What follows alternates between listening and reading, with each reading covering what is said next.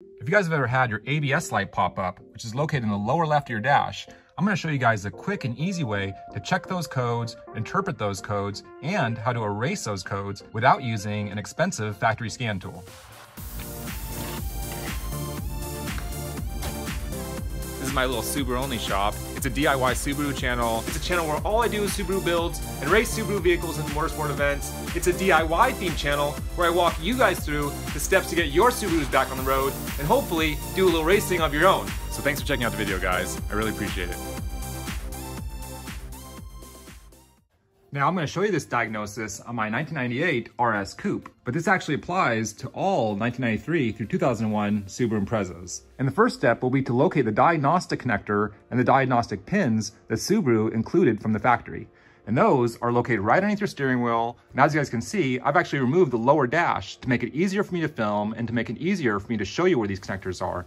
But on your vehicles, you guys probably don't need to remove the lower dash. The diagnostic connector and the diagnostic pins are actually located right underneath here to the right of your fuse panel.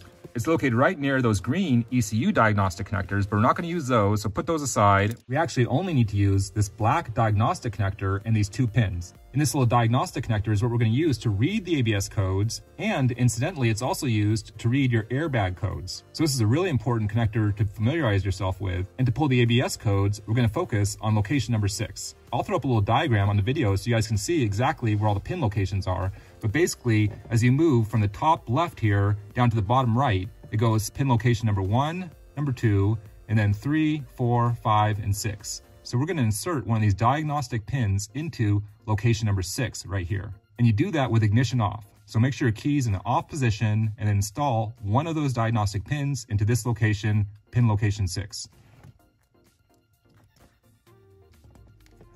Just like that. After you have that pin inserted in location 6, then you want to go ahead and turn your key to ignition on position. Now, as soon as you turn to the on position, you're going to see your ABS light starts flashing. And the way the system works is it's going to flash a 2-digit number. The first digit is a long flash, and the second digit is a short flash. And when you enter the diagnostic mode, it always starts and ends with flashing an 11. So when I first flip the key, we're going to see a short little flash, and then it should flash an 11, and then it'll flash any fault codes during the system. And then at the end, it'll flash an 11 to close it out. So I'll turn the key on, and I'll count with you guys so you can see what 11 is, and then what the other fault codes that I have in my system are, which is a 27 and a 51. And then at the end, it'll close it out with an 11. Key on, one flash, one long one, one short one. That's 11. 1, 2 long ones, 1, 2, 3, 4, 5, 6, 7 short ones, 27. 1, 2 long ones, 3, 4, 5, 1 short one, that's 51. 1 short one, that's 11. 1, 2, 1, 2, 3, 4, 5, 6, 7. That was 27. 1, 2, 3, 4, 5, 1. 51. 1 short one, 11. So you guys catch that? One long pulse for the first digit and a short pulse for the second digit. And I actually have 2 codes in my ABS ECU, a 27 and a 51. Next, I'm going to show you guys how you can erase these codes without using that factory scan tool. To clear the ABS codes, you're actually going to head back down to that diagnostic connector. You're going to leave your key in the on position. Then we're actually going to remove this little pin from the number 6 position 3 times within 12 seconds. And each time we install it, we're going to hold it in there for at least 0.2 of a second. I'll demonstrate for you guys right now, and then we'll verify that I've cleared all the codes. And install it once and hold it for a second. Install it again and hold it for a fraction of a second. Install it again and then remove it for the 3rd time. Install it again and hold it. That procedure should have cleared all the fault codes in the ABS ECU, and to verify, you can cycle ignition and read the fault codes that pop up. Now that you've cleared all the fault codes, the only thing that should pop up is an 11. And as long as an 11 pops up but no other fault codes, that basically means that there's no fault codes in the ECU. All right, turn it off and back on, and let's see what happens. ABS, 1 long one and a short one. 1 long one and a short one. 1 long one and a short one. Pretty clear, all we're getting is code 11. No more code 27, no more code 51.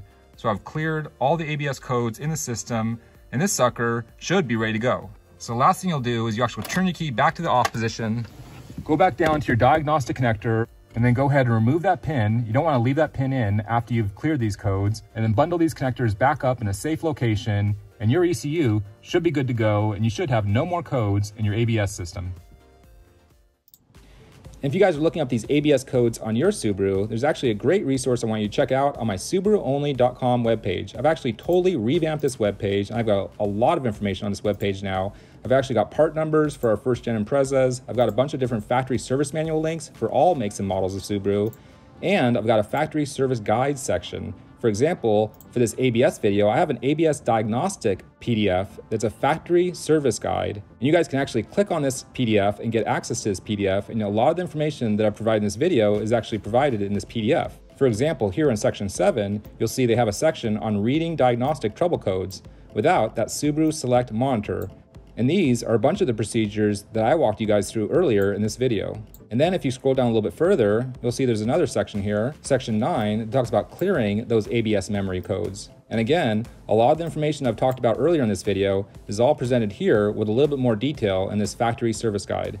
And then as you scroll down, there's actually a big table or a list of all diagnostic trouble codes. And this is a really valuable table for you guys if you pull any codes, because this has all the codes that you can actually pull from your ABS module. As you guys saw earlier in the video, I actually had code 27, and right here I'm highlighting what the details are associated with that code. And then I also had code 51. So we can look up code 51 and get a little bit of information about what that code means and where in this guide to go to for more information to diagnose it and try to fix it. There's a little bit more information here I can show you guys. I actually have a new tutorial section. This links to a bunch of my YouTube content, but it actually categorizes it so you can actually click to the section that you need for your service procedure. And then I also have an Amazon shop page. Check this page out, guys. I have a bunch of different categories based on Subaru Impreza generation or Forester generation.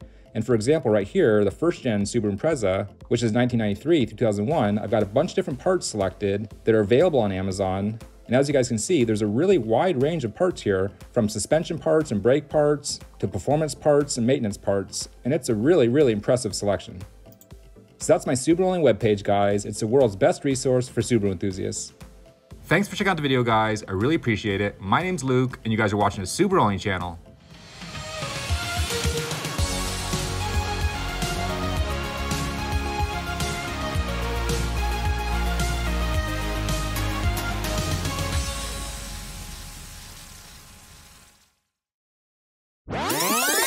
Thanks again for watching this video, guys. As you guys know, I'm a diehard Subaru enthusiast.